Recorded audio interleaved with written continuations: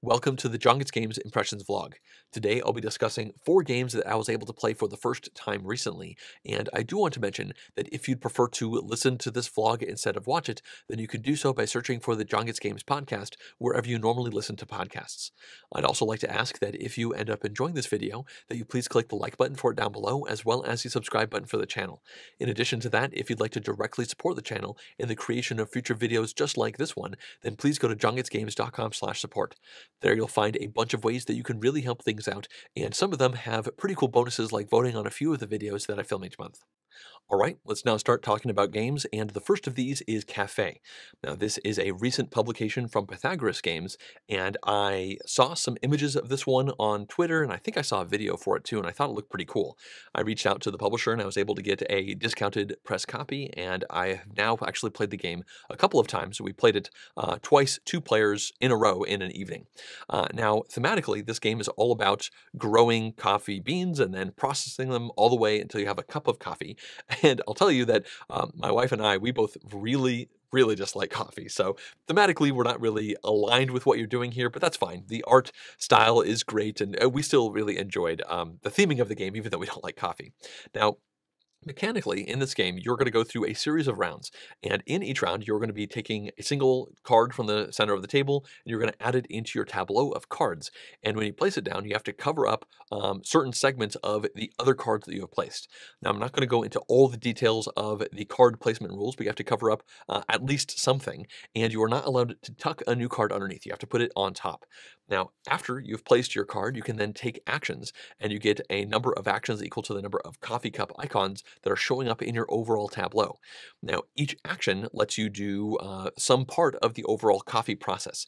It's essentially a 4-step process. You can activate a single field of coffee beans, which is going to be a bunch of coffee bean icons that are orthogonally adjacent to each other. So that means if you place your cards so that lots of beans are next to each other, you can be efficient, spend one action, and put a bean down onto each one of those spots that don't already have a bean. The next step is you can activate your drying icons, and you can once again activate an orthogonal chunk of them. So if there's just one drying icon by itself, then one action will activate that. But if you have 3 of them all kind of next to each other, then one action will activate all 3 of them. So you're going to try to put those drying icons next to each other, and each drying icon will take all beans of a specific color from the fields and put it down onto that drying spot. So you're trying to get lots of the same color bean. Obviously, you're trying to dry them, and then you're trying to put the roasters down, which are an icon as well, and you activate a cluster of roasters just like the drying fields, and each roaster can take all of the beans of a specific color, and you put that onto that roaster. And finally, the 4th step of the process, you can spend an action to remove all of the beans from your roasters and put them down either into your own warehouse or onto coffee shops, which are also part of your overall tableau. Those coffee shops tell you which type of coffee they need, and when you put the coffee onto those spots, then they will give you a certain number of endgame victory points as long as you have not covered up any part of that coffee shop by the time the game ends. Now, the coffee that you have in your warehouse is going to be potentially worth victory points to you. You are incentivized to try and be even with those. You don't want to have a lot of one thing and a little of another, and I'm not going to go into the victory point details of it, but you definitely want a wide variety of coffee color beans in this game. So you're going to play through a series of rounds, and then the person with the most victory points from their coffee shops that are filled up, as well as from their warehouse, is going to be the winner. And the main interaction point in this game is taking the cards from the middle of the table. Now, when you are taking these, you're always going to have 3 available, and then you draw a new one, and then the next person can take from those, and then you draw a new one, so everyone always has 3 cards that they can choose from. And I've only played this game at 2 players, but as far as I can tell, it's not going to be hugely different from one player count to the next, because realistically, you only interact with somebody else at that card draw spot in the middle of the table. After that, you're kind of just working on your own little puzzle in front of you, trying to be as efficient with your actions as you can. And obviously, you have this impossible puzzle where you want the beans to be next to each other, the drying spots to be next to each other, and the roasting spots to be next to each other. You also are trying not to cover up your cafes, and you are trying to get new coffee icons, because every coffee icon in your tableau is going to be an action. Now, when you take a card that has a coffee icon on it, you do have to spend a coffee from your warehouse, which means you are potentially potentially spending victory points, which is something to keep in mind. But you can't do all of these things. So you have to be as balanced as you can. Now, we ended up playing back-to-back games of this. We played it once and we really enjoyed it. So we set it up and we played it again right afterwards. Each play took probably less than 30 minutes, between 20 and 30 minutes, something like that. It has a lot of really thinky, crunchy, puzzly decisions to be made. When you take a tile, you have to cover up at least something. So that means it's kind of like a Tableau engine building game where you have to break your engine every single turn, and you're hoping that the net result of you breaking your engine is actually going to make your engine a little bit better in the long run. So you have real decisions to make, like, do you cover up this cafe and then not even bother sending beans to it because that's going to, or I guess roasted coffee to it, because that'll make you stronger for getting other points for the end of the game, or do you not do that because you're not sure if you're going to get another one of these cafes, because those are a really important thing to keep in mind. And I found myself, I can't remember how the scores worked out. I think I won one game and I think Jessica won the other one. And I remember in the second game, I was really imbalanced. I had, I think, far too many roasters and I got them all next to each other, but I didn't have enough of the drying fields to fully utilize all of those roasters. So you are also trying to keep in mind that you don't want to over specialize. You want to kind of do everything well, but not go crazy on one thing. I also remember in that game, I did not make a certain type of coffee very well. I was great at green and I was great at red, but I think yellow I had almost none out or something like that. And that really impacted my ability to get lots of points from the warehouse because I had lots of excess coffee and I was not being even with those. Now, that does mean that I could spend the coffee that I felt like would be in excess to take more cards that would give me more actions. So I'm pretty sure in the second play, I got up to the maximum of, I believe it's 8 actions. So that was certainly good, but it's just a lot of things that you have to consider in a really small box. Overall, I'm quite impressed. I actually scanned this one in and built a tabletop simulator mod. I'm hoping to play this one with other players at some point soon because I think it's a really cool system. It's a lot to think about in a relatively short playing game, and I have been impressed. Jessica quite liked it as well, so I'm looking forward to more plays of this one. Again, I don't think it's going to be drastically different at different player counts. I've only seen the 2-player game right now, and maybe it would be slightly longer because at a higher player count, because people are, thinking about what card to put down. But what we actually did is there's always going to be 3 cards available. So when one person was deciding on these 3 cards, the next person drew the top card and just started considering it, because by definition, the person before them is going to take a card and that will go out there. So that kind of sped things up. And I think in a larger player count game, you could also do that to try and speed things up. If that card's really great for you, then that makes the decision relatively easy. So yeah, that's Café. I am impressed. I'm hoping to play this one more. It's a relatively small box with a great art aesthetic and some pretty streamlined rules. And I think it's going to be sticking around. Next up, we have game number 2, which is Floor Plan. Now, I think this one came out this year. It's a relatively recent release, and it is a roll and write style game that can play up to infinite people. It's one of those games where dice are rolled, and then everyone will make a decision on their own based off of those dice that has no impact on anybody else. So we actually played a 10-player game of this on Tabletop Simulator, which was a bit crazy. My computer had trouble dealing with that amount of stuff going on, but we made it work. We had a bit of a mini Board Game Geek Con day a couple of weeks ago because obviously Board Game Geek Con did not happen, and we played games from 8 a.m. until I think about 11 p.m. or so. We played just a bunch of games, and in the middle we played Floor Plan. Now, this is a game all about being an architect drawing up the plans for a house, essentially. And the way it works is you are going to have these dice be rolled, and then on every turn, you are going to either add a room to your overall floor plan, or you're going to add features. Now, the dice are important here because the dice numbers are going to tell you how big your room is if you go for a room. Let's say a 2 and a 4 are rolled. That means you have to put a 2 by 4 size room down, and then you label that room with either one of the 2 options based off of those dice.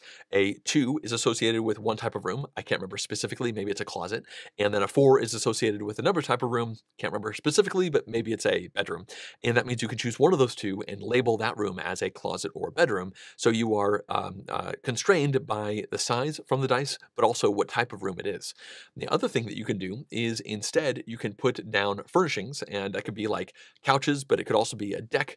It could be stones in the backyard that if you make a full circle of, you will put water down to make a pool. You could also plant a tree, and very importantly, you can add doors and windows to your house. Now, in the middle of the table, there are a series of goal cards. I can't remember specifically what they're called. I think they're different people who have different desires for your overall plan, and each person has a couple of different conditions on them. So what you're trying to do is design your house so that it matches up with the goals in the middle of the table, and every time you meet one of those goals in the middle of the table, you score it. You write those points down on your pad, and then you get a one-shot bonus that you can use to help yourself out in the future, and you keep playing the game until at least one player has completely filled out all of their goals, or until one player has no legal plays to make. But in our 10-player game, it went until one person filled their goals. In fact, two people filled their goals out at the same time. So there are obviously more details and minutia that I could go into, but that's the kind of vibe of the game. So the dice are rolled, and you're trying to do good things based off of that, trying to build a house that looks right and also put good stuff in it. And those goals can be really varied. We had a goal to have fountains, which essentially were pools that were next to each other. We also had a goal to have a certain number of windows facing out from a living room, and there were a few other ones. And ultimately, this game lends itself towards making some really ridiculous houses. When the game ended, I had a house that had no doors to the outside. I had a couple of trees and some nice decks, and I made a fountain and all that. I had a whole bunch of rooms inside, but you couldn't leave. Also, you couldn't get in. There's a bunch of windows, so I guess you had to enter this house through the window. And I will say, somewhat embarrassingly, that I came dead last out of 10 people. It wasn't even close. I was like many points behind the next person. So definitely don't build the house that I made, but I still really enjoyed it. It was fun to play with that many people, and it was fun to see what everybody did. Having a data set that large was kind of interesting because it seemed like there were a couple of people who were, there's somebody who won, obviously, and there was one or two people who were close to that score. And then there were like 4 or 5 people all within a couple of points from each other, kind of in the middle. And then there were a couple of stragglers, and then there was me all the way down at the bottom. And I will say that, you know, it's a dice game. If a specific roll, I remember if a 2 and a 1 had been rolled in that last round, I would have made like 11 victory points and would have shot up to like second place or something like that. But obviously that did not happen, and it did not work out very well for me with my strange house that you couldn't leave. A couple of people had houses that looked like you would potentially live in them. Some other houses were strange. I remember there's one house with a long closet hallway that was full of couches that split the house up, so you had to like walk across couches in order to get from one side to the other. And I remember in my house, I had a bathroom that was almost as large as the living room next to a bedroom that was the size of like your standard closet. So there's just some ridiculous stuff that happens, but it was fun. I enjoyed the challenge. It was a lot thinkier than I expected. There's obviously all of these goals to consider, and you know, with 2 main things you can do with your dice, a lot of things to consider as you're building this out, and you will definitely find yourself regretting some of your previous decisions. You have to plan things out to make sure that you are open to as many of these goals as you can. You can score goals multiple times, and that's certainly something that many of us did in order to get to the end of the game. Now, ultimately, I think everyone enjoyed it. I don't think everyone loved it overall, but Jessica and I really enjoyed it. I actually bought a copy, so it arrived. We have it here because I think it'd be fun, even at just 2 players. It was a really cool experience overall, and I'm looking forward to playing it more. Okay, let's move on to game number 3, which is the Red Cathedral. Now, I actually made a sponsored tutorial for this game, so I'll start right off and say that I am biased. I was paid to make content for the game, but I subsequently decided I was quite interested in playing the game because I liked what I saw in the tutorial, and there is a official tabletop simulator mod for it, so we got to play a 3-player game of this during that Board and Game Geek Con mini convention day thing that we had. Now, this is a pretty neat little game where you are doing resource management, trying to get various resources, trying to build up collectively a cathedral, the Red Cathedral. Now, mechanically, the way it works is on your turn, you choose one of three different options. The first option is that you can reserve a spot on the cathedral that you would like to build later out. That's going to give you a bonus token, which you can put down onto a workshop tile, workshop spot in front of you. And that's important because another option that you can do on your turn is you can gather resources.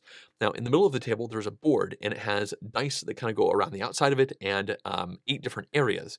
And when you gather resources, you are going to select one of those dice and move it clockwise around the board an exact number of times equal to the pips on that die. And then you will get resources based off of where that die lands equal to the number of dice that are in that overall area.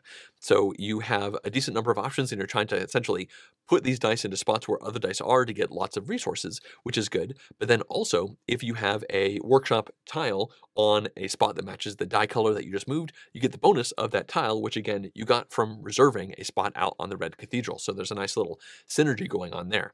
Now, the third thing that you could do on your turn, as your entire turn, is deliver up to 3 things to the cathedral itself, which means you are putting your resources down onto spots that you have reserved, or you can spend resources to add decorations and ornamentations to parts of the cathedral that are already done. Now, once a spot that you have reserved has all the resources it needs, you flip it over, you get the associated resources, and if you did this quicker than other people below you on the cathedral, they actually take penalties, which is kind of interesting, and it definitely came into play in our one play of it. Now, when you get points, there's actually 2 types of points in this game. There is the prestige, and then there is, I believe, recognition or something like that. Now, every certain amount of recognition is going to give you 1 prestige, and as you get farther along the track, that amount is going to change. So that means early in the game, if you get a bunch of recognition, that might give you like 1 or 2 prestige, but late in the game, if you get a bunch of recognition, that might give you like 4 or 5 prestige. And what this means is, as you're playing through the game, there are many different things that you can do, but it all kind of comes to a head once the game comes to an end. The game ends as soon as any one player has completed 6 of their reserve spots out there on the cathedral. And in our one play of it, I ended the game, and I have to admit that I thought I had it in the bag. I didn't crunch all the numbers, but it seemed like I was in a really good spot to win the game. Jessica was playing it as well. She had 5 of the 6 done, and another friend, Anastasia, had just 4 out of the 6 done. So I felt like I was in a good position. But the thing is, whenever you complete those cards in the cathedral, they give you recognition. And I pushed that really hard, which meant a lot of the recognition I got, especially early on in the game, did not give me that many prestige points. Instead, what my opponents did is they finished less pieces of the cathedral, but what they did is they added ornamentation, specifically ornamentation down, which is like doors and a cross on the top, with jewels. Now, if you spend jewels alongside the ornamentation, you get prestige, which is not recognition, which means you jump to the next prestige spot on the board.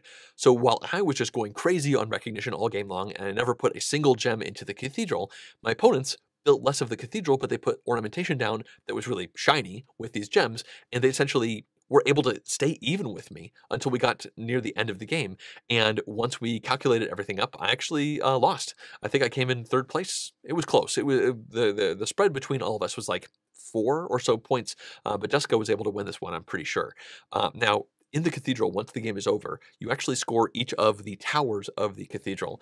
The number of completed spots on it is going to dictate how much prestige that is worth, and the ornamentation adds to that. And then you see who did the best, who added the most ornamentation, and also who just built the most spots in that tower. And then you divide the points to the players. I'm not trying not to go into the specifics of it, but it's very important to try and have a majority of stuff in these various towers. And in particular, you want to have a majority of your stuff in the biggest towers because those pay out the best.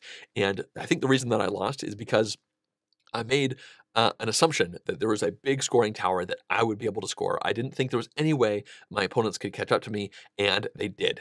In fact, they didn't just catch up and tie, they actually caught up and took the lead away from me, and that was the difference of the game. So I think if I'd played differently, I would have focused more of my ornamentation on that big tower to lock it in, but then I would have gotten less points for the other spots, so it's definitely something to keep in mind. Now, when the dust settled on this game, and there's some significant things I haven't talked about, but you get the general idea. We all enjoyed it. It was a neat experience. I think it took probably approaching 2 hours, maybe like a little over 90 minutes, something like that. And it was a first play for all of us. And I think that we all enjoyed the play, but I don't think it really blew any of us away. It's definitely a game I would not mind playing again in the future because I like resource management. And I like the kind of engine buildingness that you were going on, and I liked the competition that you had in the middle of the table with the different towers. But again, nothing really screamed to me like, this is new, this is fresh, this is something I've never seen before. It's a bunch of things that I have seen before. I guess the most innovative part of the game is that dice market mechanic, which is pretty cool. I guess I'm underselling the game. That did feel somewhat fresh. The idea that you could move these dice around, it's a bit puzzly to try to get the resources that you need, and also specific dice, namely the white die and a die that matches your player color. You can actually spend money to move that die farther, so you have a little bit more control. So working those out to get nice little combo-y engines and then activate guilds in the corners of the board, that was pretty cool. So yeah, I'm underselling it. That was a pretty neat part of the game. But yeah, overall, we walked away from it having enjoyed the experience. I'm looking forward to playing this one more. I don't think it's at the top of my must-play again soon list. I do hope that I get it played again soon at some point. But yeah, it just came together really well. I think it's an impressive production. The components are great. The art is great overall. And I think that there's a lot of good stuff going on in this game. It's not the most exciting game that I've played recently, but it was fun, and I think that's really all that's important, really. All right, we've reached the fourth and final game I'll be discussing today, and that one is Walnut Grove. Now, this is not a new game. I think it was published in about 2011, and it's the same designer as Eclipse, which is a very well-known, large, expansive, like, 5 to 6 hour 4X space drama battle game. But Walnut Grove looked like this cute little Euro game that only has a 4-page rulebook, and I kind of heard about it over the years, like kind of popped up into my consciousness and then kind of went away. I never really knew anything about it. But then one of the people in our gaming group owns a copy and they've been really wanting to play. And we found a tabletop simulator mod for it. So we ended up playing this one as our first game of that mini Board Game Geek convention day. We played a 4-player game of it and it seemed like it made sense. It was just a 4-page rulebook. So it should be a quick teach overall and it should be a pretty quick game overall. At least that's what we thought. And what we didn't realize is it's actually a very thinky game for only having a 4-page rulebook. Now, the way this game works is you're not actually making a grove of walnuts. Apparently, it's based off of a town called Walnut Grove, which was kind of a western town in the United States. I think not quite Wild West, but kind of that kind of theme. Now, mechanically, what you're doing is you're going to go through a series of phases in each one of the game's rounds, and it's going to start by you drawing some tiles. The number that you draw is different round to round, and the number that you get to keep is different round to round. And you're going to place that down into a tile-laying area in front of you where you have different types of areas. There might be a lake, and there might be a rock quarry, or maybe a field where you can have your sheep grazing. Now, the placement restrictions here are really loose, if I remember. I think you can put them really anywhere oriented in any different direction, but you want to make large fields of the same type. And there are also fences that show up on some of these tiles, and if you make completely fenced-in areas, then that will be worth extra points at the end of the game. So you want to keep that in mind. Now, after you've chosen your tile and you put it down, there is a worker placement movement type of phase where in the middle of the table there's a board and every player has a single worker.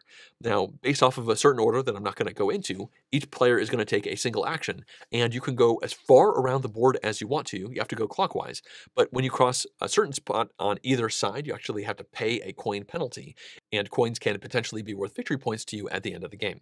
So you're going to go to an action spot and then do whatever that says, and that might let you recruit new farmhands that will join in for you in the next round. You also might be able to get improvements, which will give you ways to score bonus victory points at the end of the game based off of different conditions. You can also go to a spot to just get some resources, and another location lets you trade in your resources for coins. Now, I mentioned that coins are potentially worth points, and that's the first strange part of this game. Now, the coins are face down. You can take them from a face down stack, and they have a 0, a 1, or a 2 on the back of them, and you take them randomly. So that means I might sell 3 things, and I take 3 coins, and I look at them, and I might have 2 zeros and a 2. Now, the number on the back is the number of victory points that coin is worth at the end of the game, so that might seem awful. Like, that sucks. I got a couple of zeros. Like, you obviously want lots of numbers. But the thing is, you put those coins into your warehouse where you have to store them, and you can upgrade and get more warehouses as well. And remember when I said when you go around certain spots on the board, you have to give up a coin? Well, you can give up a 0-cost coin when you cross those spots. So to a certain extent, if you got all of the all 2s, you might be a little bit bummed because that means crossing over threshold means you're actually giving up victory points. So there is definitely a way to deal with the coin draw luck. Now, after you've done the worker placement, you then send all of your farmers out into your fields, and every farmer will activate an entire contiguous field of a color, and they'll make one resource for you for each tile in that field. And then there are storage spots that you can put down on the field, or if there aren't enough spots, you can put those down into your warehouse if you have room. Now, at the end of the round, you actually have to feed your people. And this is where the game gets really tight. Now, every single one of the people that you have in front of you is going to need certain amounts of food, if I remember correctly, and almost all of your people are going to need wood to light a campfire so that they don't get super cold during the night. Now, one of the things that you can do is actually build out little houses for your people so that they don't have to spend wood every single round. But I'll tell you right now, in this one play of it, I was never able to get any of those, and actually got a pretty big crew of people. So I had a huge debt of wood, essentially. Every single turn, I needed to get at least, I think, 4 wood just to have enough heat going towards my farmers so that I didn't take these negative penalty cards, which could be pretty significant. You definitely don't want to take those penalties. But then also, each one of the farmers that you have needs to be fed, and if you don't feed them, you take more penalties. So what this means is you have this system where you are expanding your field, and you're getting various things, and you're spending your resources in order to get those things, but those resources are potentially food that you could feed your people. For the most part, I guess you don't feed them stone or wood, although they burn the wood. But what it means is you do a whole bunch of things, and at the end of each round, you are hoping to just eke out a little bit of an advantage. It definitely felt like times were tough in a Wild West type town. Like, you're being a farmer and you're making all this stuff, and then you're getting rid of it, and then you hope to be just a little bit better than you were at the start. It's definitely not the kind of game where you end with a large profit. You're just eking out tiny little profits as you're trying to build everything out. Obviously, getting more people means you can make more stuff, but that's another person that's going to be cold at night, so you have to give them wood, and it's another person that might have to eat. And each round, you flip over a random tile, and that dictates not only the number of field tiles that you take and put out, but it also dictates an extra production type. So a certain type of field produces better, and another type of thing will sell better. So that's all good things. But it will also tell you how much extra wood you have to spend just as a flat fee, because I guess it was colder in general. And certain farmers are going to be hungrier than normal. And this is even more impactful. So in our play, I had a couple of the blue farmers, and they eat fish because blue water anyway. And there were 2 rounds in a row where the blue farmers needed to eat 2 fish each. And I had 2 of these farmers, and it was really impactful. It was really punishing, and I was just trying to eke out tiny little advantages. At the end of the day, I think the game took over 90 minutes. Like, it was definitely a longer play experience than we were expecting, and a much crunchier, thinkier play experience than we were expecting. And I think all of us enjoyed it. I quite enjoyed it, and the person, a friend Anastasia who owns it, she quite enjoyed it as well. In fact, the mod was a bit lacking, so she's made a new mod that we can play for ourselves, and we haven't played it again, but we are definitely planning on it. Now, the biggest, I guess, potential issue with the game, I guess, is the coin draw variance. In this play, I did not win, but I had a solid shot to win. On my last turn, I did a massive trade, and I got a whole bunch of coins, and in fact, I had invested in a bunch of warehouses, so I could store a whole bunch of resources and a whole bunch of coins. I had a lot of coins at the end of the game, and in that last turn, because of decisions that I made and risks that I took, I ended up losing 1 point overall instead of gaining points. I took, I believe it was 3 coins, and there were a couple of zeros and a 1. And then because I took a risk, I did not actually have enough stuff to have enough wood, which meant I took a penalty token, which dropped me down. I think it lost me 2 points, which means I lost 1 point in the last round. Whereas if I had drawn a bunch of 2s, then I would have made a significant number of points, and then I think I likely would have won. I think I was close enough. So it is possible that you could win or lose this game based off of how you draw those coins, but also, you know, in the game's defense, that was the strategy I decided to push for near the end of the game. I decided to say, okay, I'm going to go hard on getting these coins versus trying to get improvements, which just give you static a number of points. And there's lots of other ways that you can get points. So in the long run, I'm not sure if after multiple plays that coin draw variance is going to bug me, or if it will kind of balance out with kind of everything else that I'm seeing. But in general, I'm really impressed with this game. Again, it just has 4 pages of rules, which are quite straightforward to learn and to teach. And then it's a tough, punishing, quite thinky game. The worker placement can be quite punitive. Like, if somebody goes to a spot right before you, that might be the only spot to get you a thing that you really needed. You have to try to do something else. And there are definitely lots of like, moments when somebody took a spot that you really wanted to go to. And lots of moments where you're looking down and you're like, I'm just one wood shy or one fish shy. If only the double fish worker payment hadn't happened that one round, then maybe I'd be in a better position. So it's a Euro game with definitely some luck variance, and some people probably won't like that, but overall, it doesn't bug me too much, even though that luck variance likely lost me the game, and I'm looking forward to exploring this one more. I think it's got some really cool ideas, even though it's certainly not new. It's like a 9-year-old game or so, but this one is relatively high on my list of games that I want to get back to. Well, that's going to wrap up this vlog. I've now, at this point, talked about all of the new games that I played, and I have lots more new games that are on my list that I really want to play, some of which I've learned the rules to, but I haven't actually gotten to. So it's likely there's going to be more of these impressions vlogs coming out in the future. Hopefully, I can actually get a lot of these played, even though there are other games that I still continue to want to play more. Obviously, I want to play Walnut Grove again. I thought that was really great. I want to play Café again. That's relatively high on my list. And then Anno 1800 keeps getting played over and over again. And you know what? Lost Ruins of Arnak is a game I really like to come back to. So there's a lot of good games that I've played over the last couple months, and a lot of potentially good games that I haven't gotten to yet, and just lots of good times ahead. So yeah, I think that's going to wrap up this vlog. As always, I'd like to thank everyone who's been supporting this channel, including these producer-level Patreon supporters. If you too would like to directly support the channel in the creation of future videos just like this one, then please go to JonGetsGames.com/support. Also, if you enjoyed this video, then please click the like button for it down below, as well as the subscribe button for the channel. Thanks for watching.